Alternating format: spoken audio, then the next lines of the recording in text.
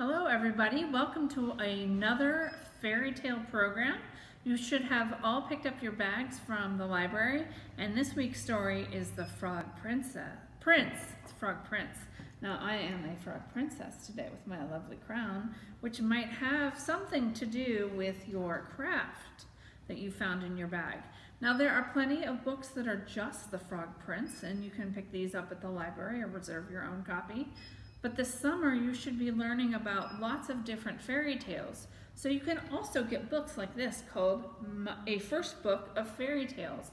And maybe some of the fairy tales that we didn't go over this summer you'll find in this book and you'll enjoy as well. Now I'm going to read from this book about the Frog Prince. But again, I'm not going to read all of the story. I'm going to read half the story because I want you to finish it and I want you to tell me if you like the story. Okay? So, this is called The Frog Prince. There was a pretty little princess who lived in a castle near a dark forest.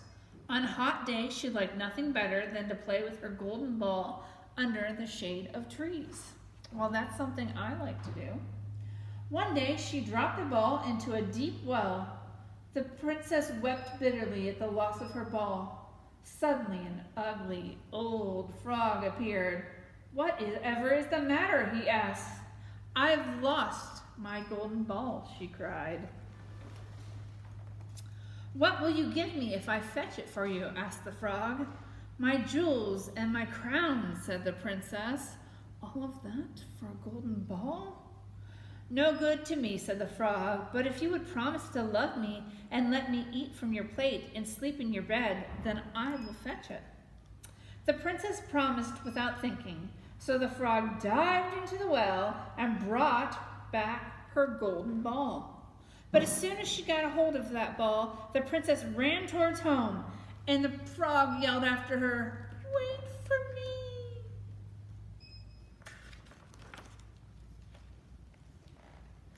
The princess forgot all about her promise, but the next day, when she was having dinner with her father, there was a knock at the door, and in hopped the frog.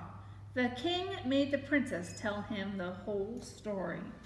"Of course you must keep your promise," he said sternly. "Lift the frog onto the table," so the princess had to share her dinner with a frog, but it took her appetite away. When it was time for bed, the king made his daughter carry the frog upstairs to her bedroom. What do you think's gonna happen now? He's gonna make her sleep in a bed with a frog, a slimy, green, wet frog? I don't think that would be so bad. I think frogs are kind of cool. But you're gonna have to reserve a copy and get a copy of The Frog Prince so you can find out what happens to the princess. And if the story is called Frog Prince, I wonder what the frog turns into. Now I am going to hop over this way, and Miss Kristen is going to show you how to make your own lovely crown. Okay, fairy tale challenge, craft time. We're going to do a crown today. In your bag you'll find a crown. It may be yellow or it may be blue. Who doesn't love a crown? Everybody needs to be royalty for one day. So Just one? Just one. So we'll do this one today. We're gonna put some stuff on it that we get in our bag. What's your favorite color? I like purple. Blue. Blue and purple. Put some stickers on there. Everything's stuck together. It's warm outside. We always have star stickers around here. Need some shiny jewels to put on your crown.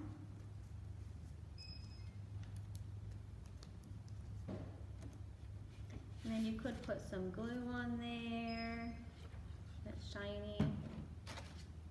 You could put little sequins on this one. And then you will have two little strips like this that you will tape or staple on the ends. That's okay, I have one here so I can show you. You'll put them on the ends and then you'll fit it to your head. So it'll go like this. it right on there. See, I made one just for me.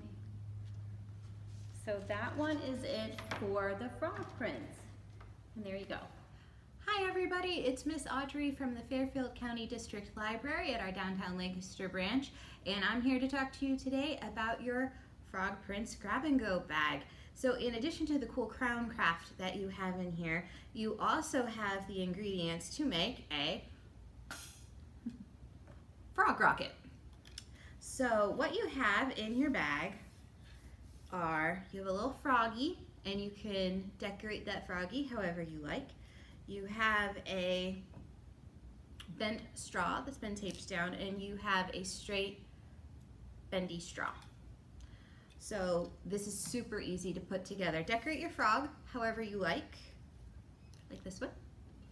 And then you're going to tape the bent straw to the back with the open end pointing down.